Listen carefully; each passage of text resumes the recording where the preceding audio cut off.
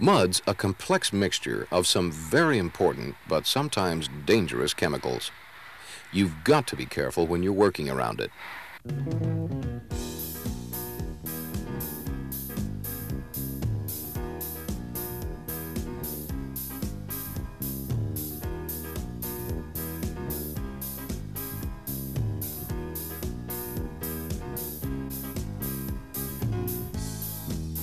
So far, we've covered a lot of important areas: what mud does, how to keep it clean, how to test it, and so on. But nothing's as important as your personal safety, and the way you mix mud has a lot to do with your safety and the safety of the people working around you. In this program, we're going to go over some of the ways that we'd like to see you mix mud and additives. Then, in the next section, we'll take a look at the bulk storage and mud transfer systems so that you'll have some idea about how to get mud from one area to the next.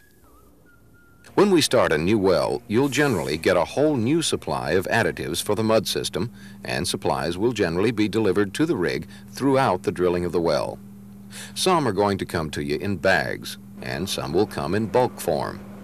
First of all, we're only going to talk about those in the bags. Then we'll get into the bulk muds and where they're stored. This is the mud storage room on board the Sedco 471. Here's where organizing is important. On some rigs, you'll generally see a real mess in the mixing room, bags thrown here and there. But on Sedco rigs, for the most part, you're going to find that our rooms are pretty straight. Sometimes they'll be awfully full, but the different types of chemicals and additives will be stacked in some logical manner so that you can find them and get to them pretty easy and safely. Look, here we've got it all stacked up with bentonite in one pile, lignite here, CLS over there. All easy to get to, and it's stacked pretty neat. And when new bags arrive on the rig, it's usually time to try and rearrange a little bit. When you're arranging your inventory, you're going to want to put your more heavily used bags and those additives you'll need in a hurry closer to the hopper so you can get to them without wasting a lot of time. Stuff like bentonite, walnut hulls, and so on. The things that you don't use much will usually be put in the back of your room. Now, when you get ready to do some mixing, there's some safety gear you'll want to put on. It's not for our good, it's for your own safety. Make sure you've got everything handy: a rubber apron and rubber gloves, rubber work shoes, and your goggles or face mask. Don't mix without protection for your eyes. And while we're on the subject of eyes, make sure you know where your eye wash station is and check it to be sure it's well stocked. You should have a buffered solution handy for an emergency just in case something gets in your eyes. Make sure you know exactly where all of them are so that you can find them with your eyes closed. You should have one at each of your workstations. If it's not stocked or it's been used, let the medic know. He'll usually replace the bottles on a regular schedule, but he probably won't check them every day, so you should.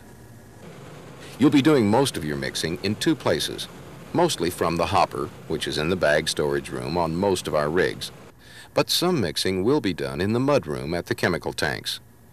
These tanks are mostly used for additives like caustic. Caustic has to be handled very carefully because in its concentrated powder form, it'll eat right through almost anything. Regardless of which way you're mixing, though, be careful because a lot of these additives are dangerous if you get them in your eyes.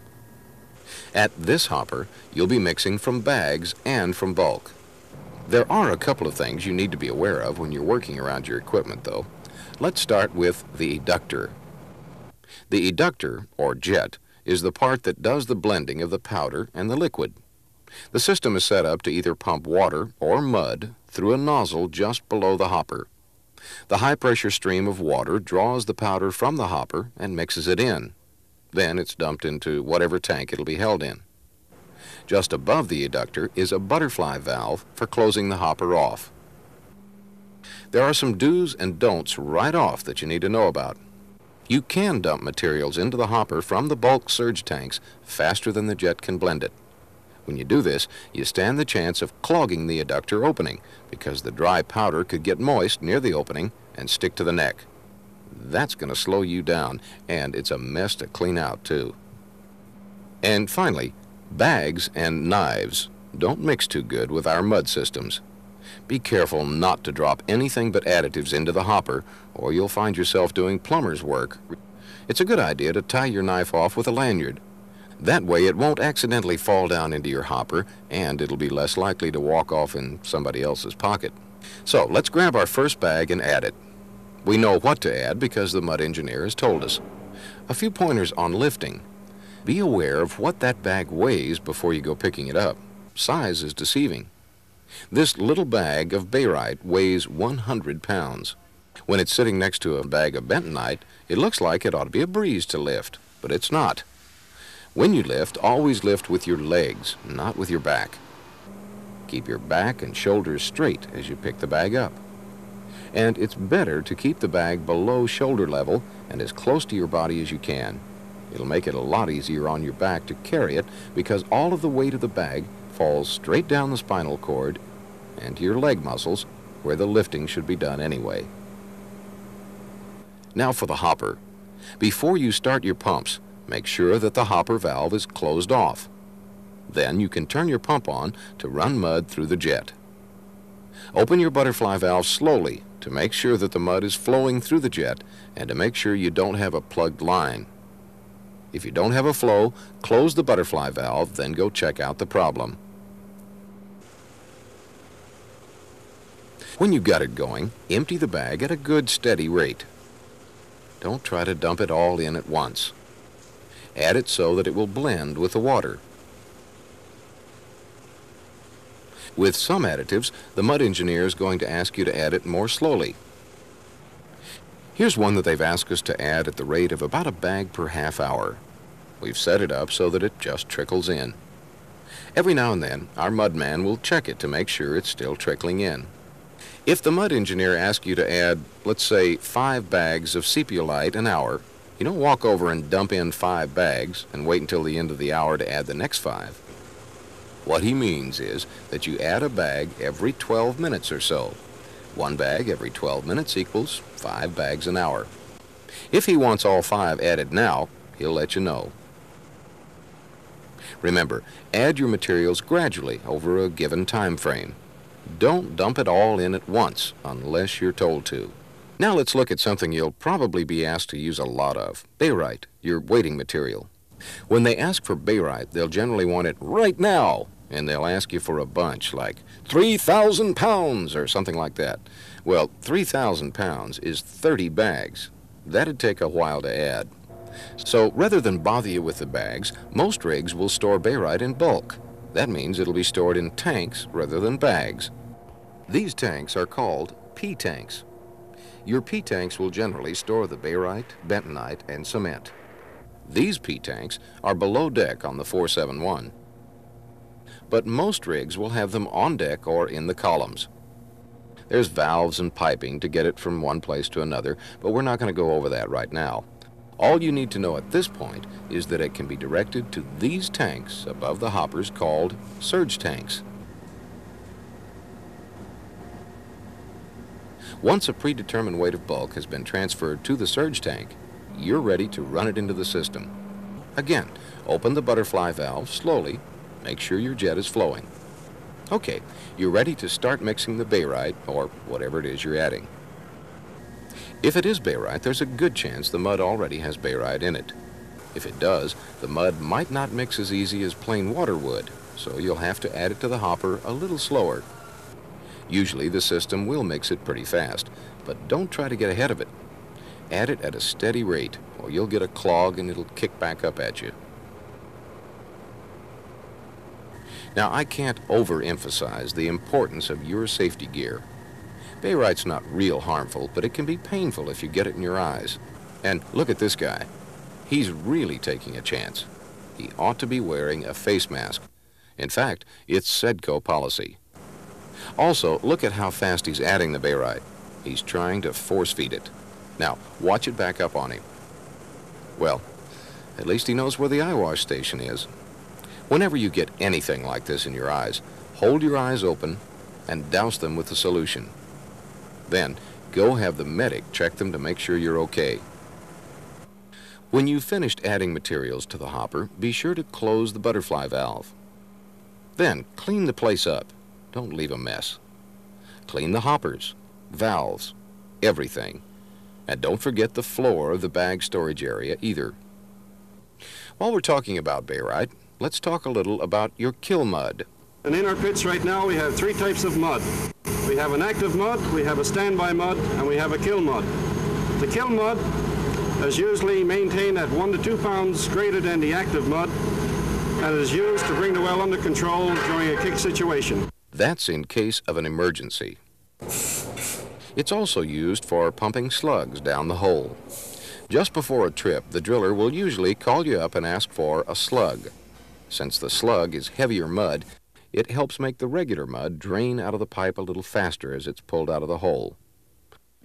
Hopefully, it'll help keep this from happening. Your slug comes from the slug or kill tank. Whichever it's called on your rig, this kill mud ought to be kept at a weight that's 1 to 2 pounds per gallon heavier than the weight of your working mud. Your driller will tell you exactly what he wants. Watch it all the time, though, and have it ready when the driller calls for it.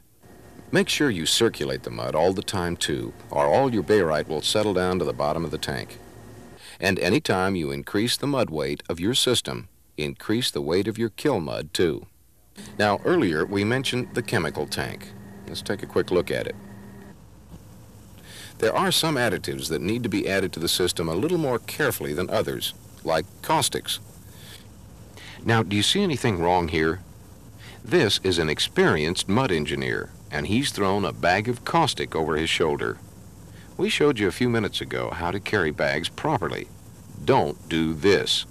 If there's any residual caustic on that bag, or if the bag has a hole in it, that caustic's going to get on your neck and face.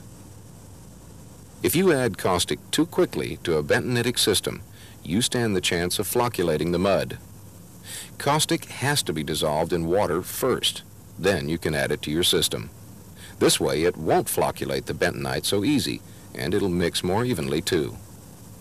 Before you mess with caustics, you'd better learn a little about them. Now these caustics are really dangerous. They can burn the skin right off you. I remember about 3 years ago we had a roustabout on this vessel who was mixing caustic into the mud. He was wearing all the correct protective clothing, except he had a pair of shorts on and he had his socks rolled over the outside of his boots. A couple of flakes of caustic got in between his sock and his foot and burnt. He felt a minor irritation at first, and within 20 minutes it was quite bad. He came to the rig hospital, and by that stage there was a 3rd-degree burn. He was sent to the hospital where they had to cut out all that dead tissue, and it was very lucky that he didn't have to have a skin graft. Wear all of your protective gear, your apron, your mask, your rubber boots, your gloves. Don't mix caustics without all this gear on. Locate your eye wash station and make sure it's ready for an emergency. Mix caustics 1 bag at a time. Fill the tank up with water. Don't dump the caustic in first. You always want to mix it into a full tank of water. Turn your mixing motor on so that you get a good circulation of water. Then you go get your bag of caustic. Be careful when you're picking your bag. Make sure the bag isn't torn or hasn't already been opened. And don't put an open bag back on the pile. If this stuff gets on your skin, well, just remember what the medic told you. Don't leave partially used bags sitting around. Add the caustic to the water carefully. Don't splash it. Mix the full bag. Don't mix partial bags. Let it mix in for a while. And don't leave any caustic sitting in the tank. Either use it all or dump it. Now let me caution you again about the dangers of caustics. They'll generally be about the most dangerous chemicals you'll be using. Don't mess with them without your protective gear on.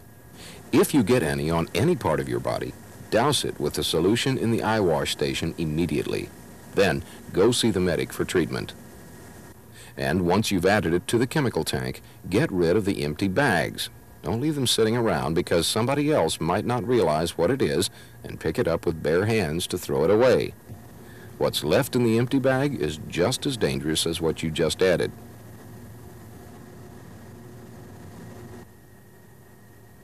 Once it's mixed good, you can add it slowly to your mud system. Let's talk about something here. Some people are going to tell you that they just mix the caustics in the regular hopper. We don't want you doing that because it's dangerous. Caustics don't mix as good when they're added straight to the mud. They mix better in plain water. And you could flocculate the mud if you try to add it directly to the hopper. When your tower's over, clean your area up real good and be sure to clean your safety gear up, especially if you've been handling caustics. Everything's got a place where it goes, so be sure it's all put there for your relief. If you've torn your gloves or apron, get some new ones for the next guy.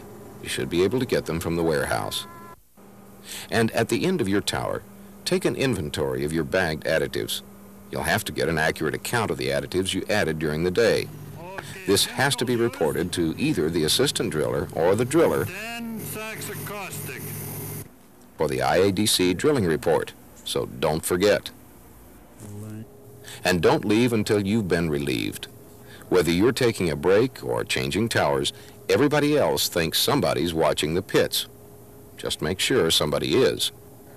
And when your relief shows up, make sure he knows what you've done and what he needs to do. That'll help keep things running a little smoother down in the pits.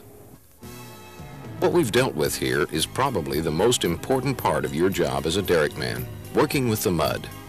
And all these things are important. The organizing the inventory, the way you mix from the hopper and the chemical tank, how you lift the bags. But the most important part of all is your safety, and that goes right back to your protective gear and the eye wash station. That ought to help you out with mixing your additives in mud. In our next session, we'll show you how to transfer bulk materials, and we'll go over all those pumps and piping.